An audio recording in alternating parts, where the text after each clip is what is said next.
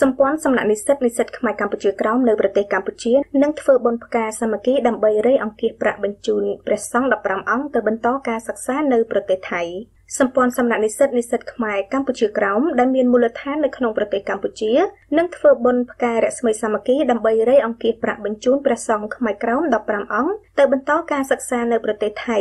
យោងតាមសេចក្តីជូនដំណឹងចេញថ្ងៃទី3ខែមិនិនាដោយព្រះដេចព្រះគុណសឿនសុផារិនជាប្រធានសម្ព័ន្ធសំណាក់និស្សិតខ្មែរកម្ពុជាក្រោមបានបញ្ជាក់ថាពិធីបុណ្យនេះនឹងធ្វើនៅថ្ងៃអាទិត្យទី18ខែមិនិនាខាងមុខនេះក្នុងគោលបំណងរៃអង្គាសប្រាក់ដើម្បីរៀបចំឯកសារនិងដោះស្រាយមធ្យោបាយផ្សេងៗបញ្ជូនសំណាក់និស្សិតចំនួន15អង្គទៅបន្តការសិក្សានៅប្រទេសថៃនិងផ្ដល់ជាអាហារូបករណ៍ដល់សំណាក់និស្សិតក្រីក្រដែលកំពុងសិក្សាមហាវិទ្យាល័យនានានៅក្នុងប្រទេសកម្ពុជាចំនួន39អង្គនឹងរូបពិធីបុណ្យនេះនឹងធ្វើនៅកុដិ17នៃវត្តបទុមវតីស្ថិតនៅក្នុងសង្កាត់ចតុមុខខណ្ឌដូនពេញរាជធានីភ្នំពេញសម្ព័ន្ធសំណាក់និស្សិតខ្មែរកម្ពុជាក្រោមជាអង្គការក្រៅរដ្ឋាភិបាលមួយដែលបានបង្កើតឡើងកាលពីឆ្នាំ2002ដោយព្រះសង្ឃខ្មែរក្រោមជានិស្សិតដែលកំពុងតែសិក្សានៅក្នុងប្រទេសកម្ពុជាផ្ដោតការយកចិត្តទុកដាក់លើវិស័យសិក្សាអប់រំនិងបណ្ដុះបណ្ដាលធនធានមនុស្សជាចម្បងយោងតាមរបាយការណ៍រៀងរាល់ឆ្នាំ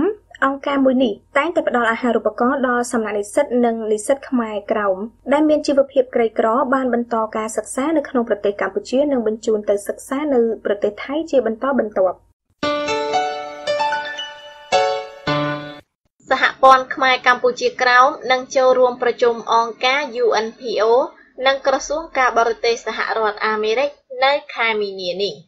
នៅថ្ងៃទី23និង24ខែមីនាខាងមុខនេះលោកប្រាក់សេរីវុឌ្ឍជាប្រធាននៃសហព័ន្ធខ្មែរកម្ពុជាក្រោមនឹងទៅចូលរួមប្រជុំគណៈកម្មការអចិន្ត្រៃយ៍នៃអង្គការប្រជាជាតិនិងប្រជាជនគ្មានតំណាង UNPO នៅទីក្រុង Brussels ប្រទេស Belgiumលោកប្រាក់សេរីវុឌ្ឍបានបញ្ជាក់អំពីគោលបំណងនៃកិច្ចប្រជុំនេះយ៉ាងនេះថានៅពេលខាងមុខនេះខ្ញុំបានជាមួយនឹងអ្នកតំណាងសហព័ន្ធខ្មែរកម្ពុជាក្រោមប្រចាំនៅទ្វីបអឺរ៉ុបគឺលោកខុនណាតានឹងទៅប្រជុំចូលរួមមហាសន្និបាតនៃអង្គការ UNPO ជាភាសាអង់គ្លេសហៅថា Unrepresented Nation and People Organization ហើយជាភាសាខ្មែរហៅថាអង្គការអន្តរជាតិតំណាងអ្នកដែលមានតែបាត់បង់ទឹកដីហើយសហព័ន្ធខ្មែរកម្ពុជាក្រោមជាសមាជិកមួយនិងសមាជិកប្រហែលជាជិត60សញ្ជាតិទៀតនៃអង្គការ UNPO ក្នុងរយៈពេលប្រមាណឆ្នាំកន្លងមកនេះអង្គការ UNPO ហ្នឹងគេបានផ្ដល់កិត្តិយសដែលបានជ្រើសរើសសហព័ន្ធខ្មែរកម្ពុជាក្រោមដែលយើងសមត្ថភាពពេញលេញក្នុងការចូលរួមសហប្រតិបត្តិការជាមួយអង្គការរបស់គេហ្នឹងបោះឆ្នោតឲ្យយើងបានជាប់ជាគណៈកម្មការប្រធាននៃអង្គការនេះតែជាភាសាអង់គ្លេសគេហៅថា Members of the UNPO Presidency ហើយជាកិត្តិយសខ្លាំងណាស់ព្រោះធម្មតាគេមិនងាយរើសចូលទេបាទក្នុងហ្នឹងមានប្រហែលជាប្រមាណកណ្ដាប់សញ្ជាតិដែលគេរើសហ្នឹងមានខាងទីបេខាងពួកគឺឌីស្តានពួកជនជាតិផ្សេងៗហ្នឹងបាទប្រសិទ្ធមានសមត្ថភាពខ្ពស់ណាស់ហើយសហព័ន្ធនេះអ្នកដែលប្រធានកម្ពុជាទាំងប្រមាណកណ្ដាប់អ្នកហ្នឹងសម្រាប់ធ្វើការសម្រេចចិត្តក្នុងការបោះឆ្នោតឬប្រជុំកិច្ចការធំៗផ្សេងៗហើយក្នុងរយៈពេល1ឆ្នាំគេប្រជុំប្រហែលជា3ដងទៅ4ដង3ខែឬ4ខែអញ្ចឹងគេត្រូវប្រជុំម្ដងនៅទីក្រុង Brussels នៅប្រទេស Belgium ជាសង្កេតថា Belgium ការប្រជុំ2ថ្ងៃនេះក្នុងពេលជិតចុងអាទិត្យគឺធ្វើដើម្បីលៃឲ្យសមាជិកផ្សេងៗដែលរស់នៅតាមតំបន់នានានៅជុំពិភពលោកប្រទេសផ្សេងៗហ្នឹងគេគ្នាអាចលៃឱកាសបានមកប្រជុំលោកប្រាក់សេរីវុឌ្ឍបានបន្តទៀតថាបន្ទាប់ពីប្រជុំ UNPO លោកនឹងអញ្ជើញទៅចូលរួមប្រជុំជាមួយនឹងមន្ត្រីក្រសួងការបរទេសសហរដ្ឋអាមេរិកនាថ្ងៃទី26ខែមីនានេះនៅរដ្ឋធានី Washington DC សហរដ្ឋអាមេរិកដើម្បីជម្រាបអំពីបញ្ហាសិទ្ធិមនុស្សកម្ពុជាក្រោមដល់មន្ត្រីសហរដ្ឋអាមេរិកលោកប្រាក់សេរីវុឌ្ឍបានបញ្ជាក់ថាអនុញ្ញាតឲ្យយើងបានចូលជួបប្រជុំដើម្បីធ្វើសេចក្តីរាយការណ៍អំពីការរំលោភសិទ្ធិមនុស្សរបស់បងប្អូនខ្មែរកម្ពុជាក្រោមនិងសិទ្ធិនៃព្រះសង្ឃខ្មែរដែលកាន់ពុទ្ធសាសនាដែលត្រូវយួនគៀបសង្កត់ចាប់ដាក់គុកនិងបញ្ហាផ្សេងៗដែលយើងរងយកទៅរៀបរាប់ទៅហើយបន្តមកខ្ញុំបាទនឹងឆ្លៀតទៅជួបនឹងអ្នកស្រី Tina Mofford គាត់ជាអ្នកវិទ្យានយោបាយជាន់ខ្ពស់នៃអង្គការសាសនារបស់សហរដ្ឋអាមេរិក ដែលជាភាសាអង់គ្លេសហៅថា United States Commission on International Religious Freedom អង្គការនេះគឺជាអង្គការមួយមានទឹកមាត់ប្រាយឥទ្ធិពលសម្បើមព្រោះគណៈកម្មការនយោបាយរបស់គេហ្នឹងគឺជ្រើសដោយប្រធានទឹកដីសហរដ្ឋអាមេរិកទាំងប្រមាណចំនួនមកនេះហើយនឹងសម្ពីរដ្ឋសភាប្រតិភិអាមេរិកអង្គការនេះគឺថាជាក្រិតមិនមានលំអៀងទៅខាងគណៈបកណាទេគឺនិយាយតែពីរឿងសាសនាអន្តរជាតិជនជាតិណាក៏ដោយដែលត្រូវរងគ្រោះដោយការគេសង្កត់ក្នុងផ្លូវសាសនាហ្នឹងគេនៅលោកដៃចូលទៅជួយហើយយើងបញ្ហាប្រពុតសាសនាខ្មែរក្រមត្រូវបានយល់គេសង្កត់ហ្នឹងតាំងពីដើមមកយើងមានទំនាខ្លាំងគ្មានអ្នកណាបានជួយតវ៉ាប៉ុន្តែក្រោយពីយើងបានមានទំនាតំណងល្អជាមួយអង្គការអន្តរសាសនានៃសហរដ្ឋអាមេរិកហ្នឹងក្នុងរយៈពេលជាច្រើនឆ្នាំមកនេះគេបានជួយដោះស្រាយបញ្ហាច្រើនណាស់តែហើយក្នុងឱកាសដែលយើងខ្ញុំនឹងឆ្លៀតទៅជួបអ្នកស្រីធីណាម៉ាហ្វតខាងអង្គការអន្តរសាសនាយើងនឹងទៅជម្រាបគាត់បន្ថែមទៀតព្រោះគាត់ត្រូវបានសហព័ន្ធខ្មែរកម្ពុជាក្រោមយើងអញ្ជើញជាកិត្តិយសទៅជាវាគ្មិនម្នាក់ក្នុងចំណោមវាគ្មិនប្រមាណអ្នកទៀតហើយនឹងទៅថ្លែងសន្ទរកថាស្ដីពីទុកវេទនារបស់ព្រះសង្ឃខ្មែរក្រោមទាំងមកបងខ្មែរក្រោមគាត់គឺជាអ្នកដែលមានឯកសារនិងភស្តុតាងច្បាស់លាស់ព្រោះគាត់បានជួយយ៉ាងណាស់ហើយគាត់នឹងត្រូវជាអ្នកនិយាយជាវាគ្មិនយើងនៅទីក្រុងប៉ារីសនៃប្រទេសបារាំងដែលយើងនឹងធ្វើសន្និសីទអន្តរជាតិស្ដីពីបញ្ហាខ្មែរកម្ពុជាក្រោមនេះថ្ងៃសៅរ៍ទី2ខែមិថុនាឆ្នាំ2018ដូច្នេះយើងខ្ញុំនឹងឆ្លៀតទៅនិយាយបញ្ជាក់ជាមួយគាត់ខាងទៀតព្រោះគាត់បានយកព្រមទទួលស្ដីអញ្ជើញរបស់យើងហើយបាទសូមបញ្ជាក់ថាសហព័ន្ធខ្មែរកម្ពុជាក្រោមជាចលនាតស៊ូរបស់សហព័ន្ធខ្មែរកម្ពុជាក្រោមដែលមានមូលដ្ឋាននៅសហរដ្ឋអាមេរិកនិងមានសាខានៅជុំវិញពិភពលោកសហព័ន្ធខ្មែរកម្ពុជាក្រោមជាសមាជិករបស់អន្តរជាតិមួយចំនួនដូចជាអង្គការប្រជាជាតិនិងប្រជាជនគ្មានតំណាង UNPO វេទិកាអចិន្ត្រៃយ៍នៃអង្គការសហប្រជាជាតិស្ដីពីបញ្ហាជនជាតិដើម UNPFII នាយកដ្ឋានព័ត៌មានសាធារណៈនៃអង្គការសហប្រជាជាតិ UNPDI និងជាសមាជិកគណៈបកចម្រុះជាតិសាសន៍និងចម្រុះគណៈបក NRPTT នៅទ្វីបអឺរ៉ុបជាដើមសហព័ន្ធខ្មែរកម្ពុជាក្រោមតែងតែធ្វើសកម្មភាពនៅលើឆាកអន្តរជាតិក្នុងការនាំយកនៅទុកកង្វល់របស់ពលរដ្ឋខ្មែរក្រោមនៅដែនដីកម្ពុជាក្រោមដែលត្រូវរដ្ឋាភិបាលវៀតណាមបំបិទសម្លេងនោះទៅជម្រាបនិងលាតត្រដាងឲ្យសហគមន៍អន្តរជាតិបានជ្រាបជាបន្តបន្ទាប់សហព័ន្ធខ្មែរកម្ពុជាក្រោមអង្គការប្រជាជាតិនិងប្រជាជនគ្មានតំណាង UNPO និងសមាជិកព្រឹទ្ធសភាបារាំងនឹងរួមគ្នារៀបចំសន្និសីទអន្តរជាតិមួយនៅថ្ងៃទី2ខែមិថុនាឆ្នាំ2018នេះនៅក្នុងអគារព្រឹទ្ធសភាបារាំងស្ដីអំពីសិទ្ធិមនុស្សខ្មែរក្រោមនៅក្នុងប្រទេសវៀតណាមបន្ទាប់ពីបានទទួលដំណឹងនេះសមាជិកនិងអ្នកគាំទ្រសហព័ន្ធខ្មែរកម្ពុជាក្រោមបានផ្ញើថវិកាជួយឧបត្ថម្ភដល់សន្និសីទនេះតាមរយៈនាយកដ្ឋានព័ត៌មាននៃសហព័ន្ធខ្មែរកម្ពុជាក្រោមជាបន្តបន្ទាប់លោកសឿនថៃធុនអាននៅឈ្មោះអ្នកឧបត្ថម្ភប្រាក់ទាំងនេះដូចតទៅប្រដាច់ប្រគុណសឹងយ៉ាងរតនាកងដវត្តខេមរៈរង្សីទីក្រុងសានហូសេរដ្ឋកាលីហ្វ័រញ៉ាសហរដ្ឋអាមេរិកចំនួន$200បុគ្គលិកវិទ្យុសំឡេងកម្ពុជាក្រោមនិងទូរទស្សន៍ព្រៃនគរនៅទីក្រុងសានហូសេរដ្ឋកាលីហ្វ័រញ៉ាសហរដ្ឋអាមេរិកចំនួន$100លោកចៅសេរីនៅទីក្រុងអូឡាពីរដ្ឋ Washington State សហរដ្ឋអាមេរិកចំនួន$1000កូនចៅរបស់ធំព្រឹទ្ធាចារ្យចៅរៀបនៅទីក្រុងតាខូម៉ារដ្ឋ Washington State សហរដ្ឋអាមេរិកចំនួន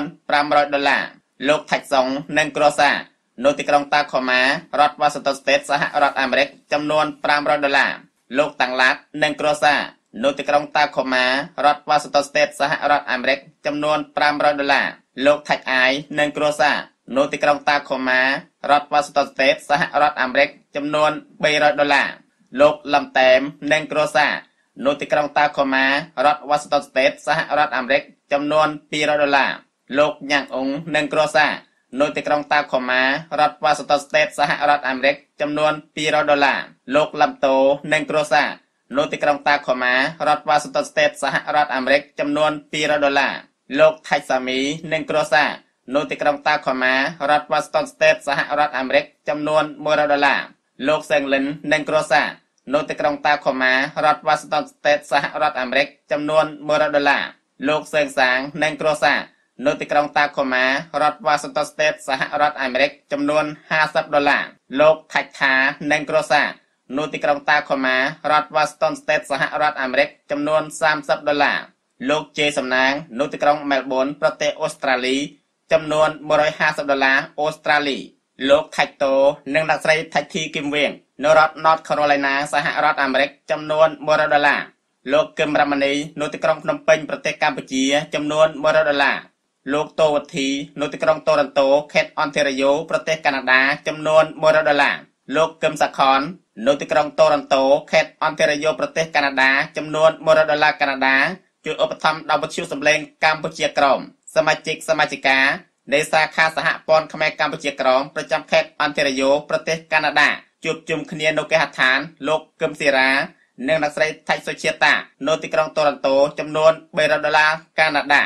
សូមបញ្ជាក់ថាសហព័ន្ធខ្មែរកម្ពុជាក្រោមក៏បានអញ្ជើញវាគ្មិនបរទេសសំខាន់ៗដែលជំនាញពីរឿងកម្ពុជាក្រោមមកចូលរួមសន្និសីទអន្តរជាតិផងដែរវាគ្មិនទាំងនោះរួមមានបណ្ឌិត Philip Taylor មកពីប្រទេសអូស្ត្រាលីជាអ្នកសរសេរសៀវភៅប្រវត្តិសាស្ត្រកម្ពុជាក្រោម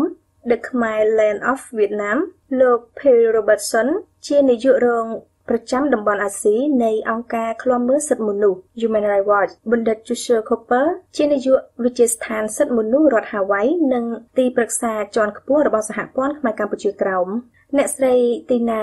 Muford ជាអ្នកវិភាគនយោបាយជាន់ខ្ពស់ប្រចាំតំបន់អាស៊ីបូព៌ានៃគណៈកម្មការសហរដ្ឋអាមេរិកទទួលសេរីភាពសាសនាអន្តរជាតិ USCRIF និងមន្ត្រីអង្គការប្រជាជាតិនិងប្រជាជនគ្មានតំណាង UNPO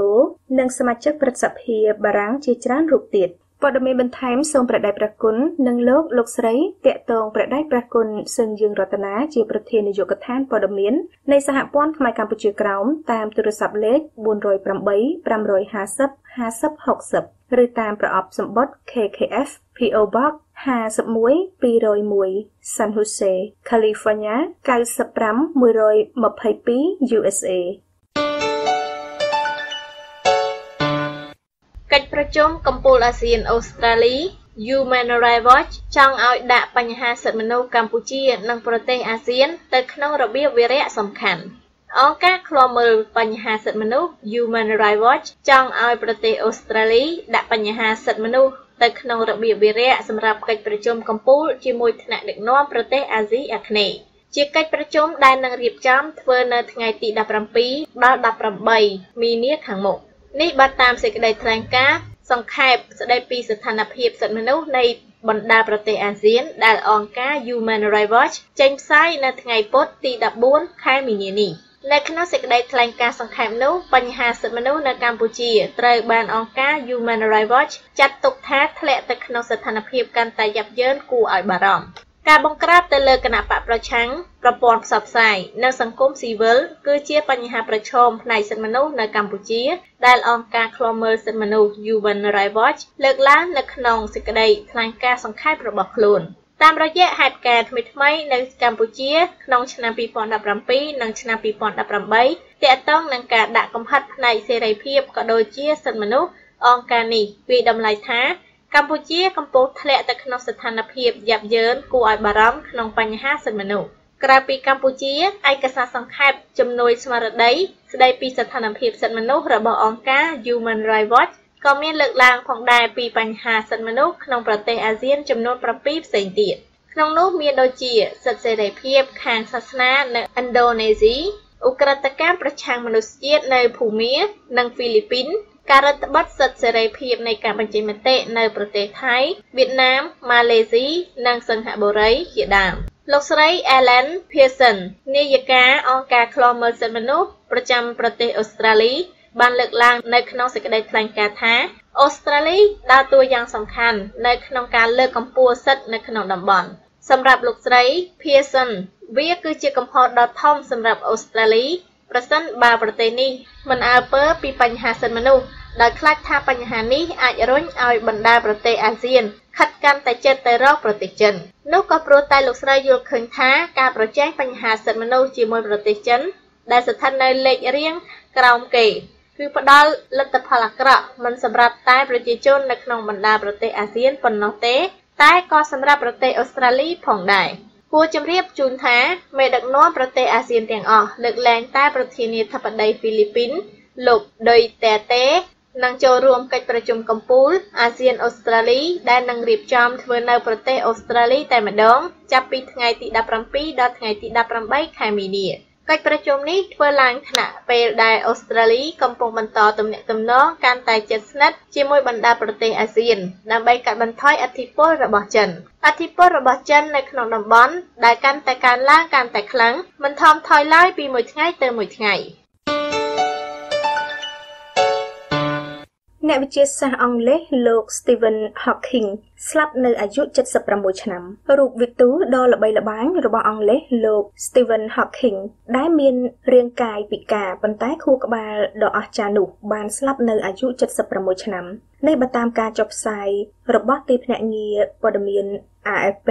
ដែលបានដកស្រង់សម្ដីក្រុមគ្រួសារលោកនៅថ្ងៃនេះល្បីល្បាញដោយសារសៀវភៅរបស់លោកក្រោមចំណងជើងថាប្រវត្តិសង្ខេបនៃពេលវេលាបោះពុម្ពផ្សាយនៅឆ្នាំ1988ហើយបានក្លាយជាសៀវភៅលក់ដាច់បំផុតនៅទូទាំងពិភពលោកនោះលោក Hawking បានបូជាជីវិតរបស់លោកដើម្បីបកស្រាយអាថ៌កំបាំងនៃចក្រវាឡរបបកំហើញរបស់លោកបានធ្វើឲ្យលោកត្រូវបានគេយកទៅប្រៀបធៀបទៅនឹងអ្នកវិទ្យាសាស្ត្រ Albert Einstein និងរូបវិទ្យា Isaac Newton កូនរបស់លោក Hawking បាននិយាយក្នុងសេចក្តីប្រកាសព័ត៌មានមួយថាលោក Hawking បានបាត់បង់ជីវិតយ៉ាងស្ងប់ស្ងាត់នៅឯផ្ទះរបស់លោកស្ថិតនៅសាកលវិទ្យាល័យ Cambridge នៅព្រឹកថ្ងៃពុធនេះ